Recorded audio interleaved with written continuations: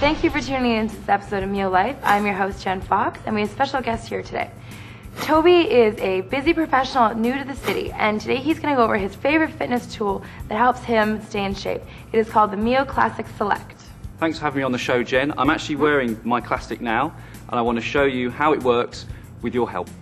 Okay, before we start off, can you tell us a little bit about what this watch is used for? The MIO Classic is a strapless heart rate monitor watch.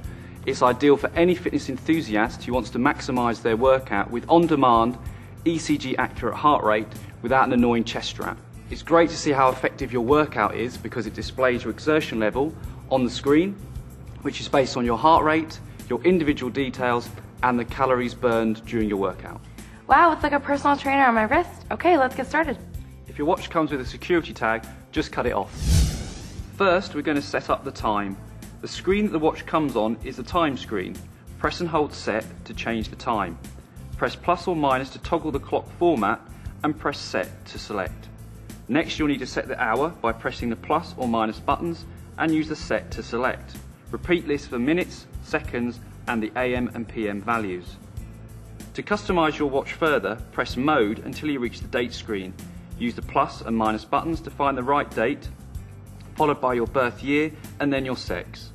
After the initial weight setup, when you need to change it, it will be located in the weight mode screen. To customize your weight, use plus or minus button to toggle between kilograms and pounds, and press set to confirm, and then use the plus or minus buttons to increase or decrease your weight accordingly. So now that we have the watch all personalized, what exactly is the next step? I want to show you how easy it is to get your heart rate. Just put your two fingers on the two sensors on the front of your watch, wait a matter of seconds, and your heart rate will appear. Okay, it says 75 and 41%. What exactly does that mean? 75, which is the large number, is your heart rate, and the 41 is your percentage of your maximum heart rate, or exertion level. Have you heard of training zones? Well, I've heard of them, but do you want to elaborate a little bit for the audience? For a healthy heart, you ideally want to be in the 60% zone.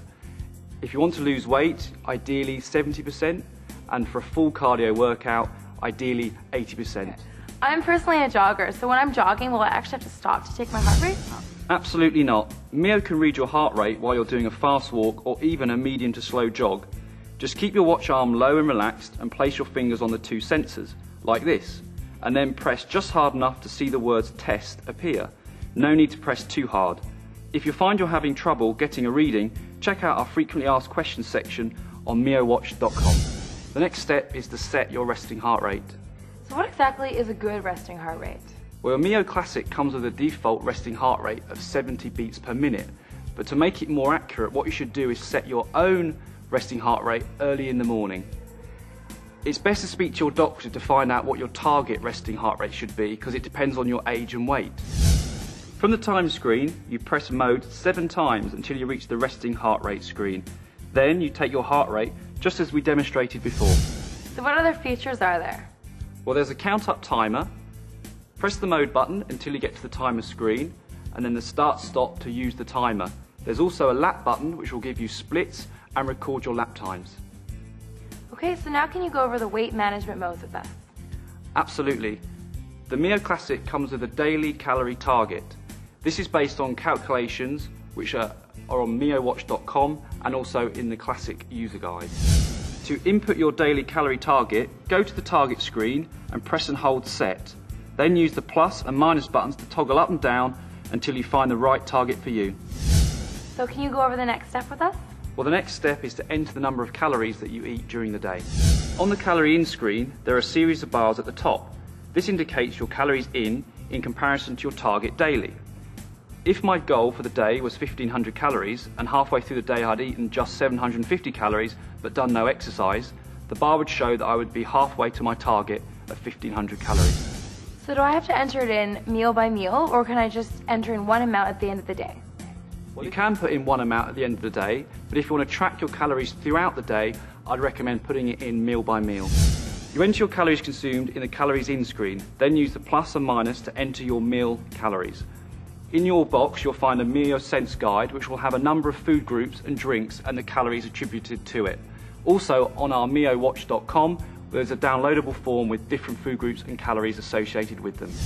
Okay, Jen, I've taken you through all the modes and features of the watch. Do you have any questions? Well, it sounds like a great fitness tool, but how accurate is it? That's the thing I love about the MIO Classic. It's like just getting your heart rate from the doctor. There's more information on miowatch.com about the accuracy of the watch. Wow, it really is like a personal trainer. Well, thank you so much for joining us here today, Toby, and thank you for tuning into this episode of MIO Life. For more health and fitness tips, follow us on Twitter and Facebook, and join us next time for more inspiration, health tips, and how-to guides.